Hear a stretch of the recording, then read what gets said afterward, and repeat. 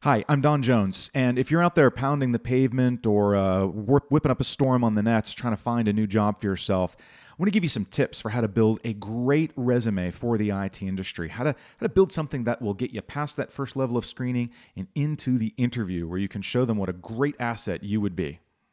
The trick with a good resume is to know your audience. Now, that means every time you submit a resume for a new job, you need to tweak it a little bit so that it fits the audience you're giving it to. For example, I always like to start off at the very, very top with just some basic information about myself. Put the job title that you're applying for, not your current job title. In fact, try and make your job titles in your resume as generic as possible. Different organizations have got different words they use. The more kind of generic you can make them, the more someone else will be able to understand what that job title is supposed to represent. Include your contact information nice and clear right up front. Follow that up with a very short paragraph about yourself. This isn't about your hobbies or about what kind of movies you like. This tells them in one paragraph who you are as a business person. What sort of work do you enjoy doing? What sort of work do you have experience doing? What is it you really, really want to be able to do in their environment? Why are you a fit for them? You get maybe 2 sentences to sell yourself. So really spend some time crafting that message. Now, the very next section needs to be generic key facts. Now, here's how I build this. Look at the job posting. Whatever they put in there as a hard requirement needs to show up in this section. And that's because your resume is probably not going to be seen first by a technology person. It's probably going to be seen first by someone in human resources or personnel, someone who's just looking for keywords so that they can screen through resumes and decide which ones get passed on. All the keywords they need to see need to be in this first section. So in this case, I'm assuming that I've read a job posting that asked for someone with an MCSE credential, a bachelor's degree. Maybe they said a CCIE would be nice. They probably specified a certain number of years of experience. And they might have specified a couple of different specific technology products that they want someone to be able to work with. So I've made sure that every keyword from that job posting is included in this very first section. Now, they're going to need some more information from you, and they do not need to know anything more about your education than what they specified in their job posting, and that needs to be taken care of here. You do not need to go back to kindergarten with your education experience. Give them what they're looking for, and that's it.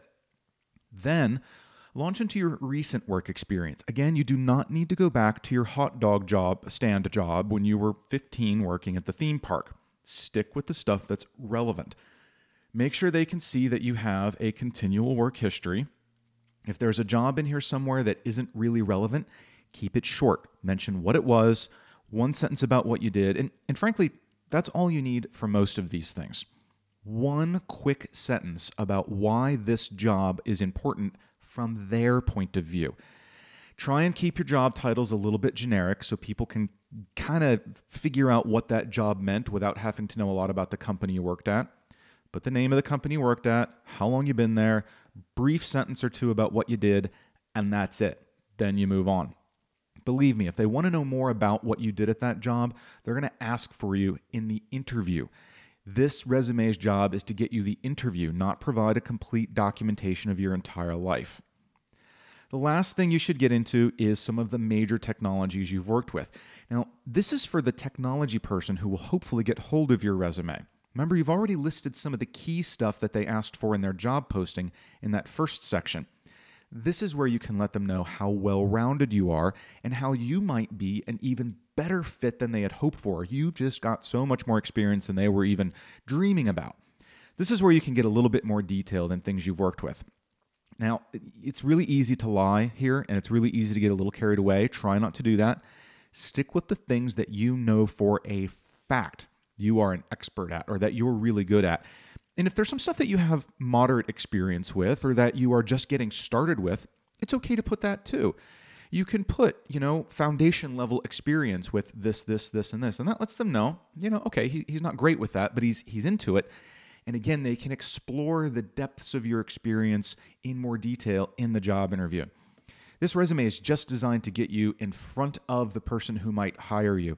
And so it's important to keep it super concise, one page, front side of the paper only, because that's all they're going to have time to look at.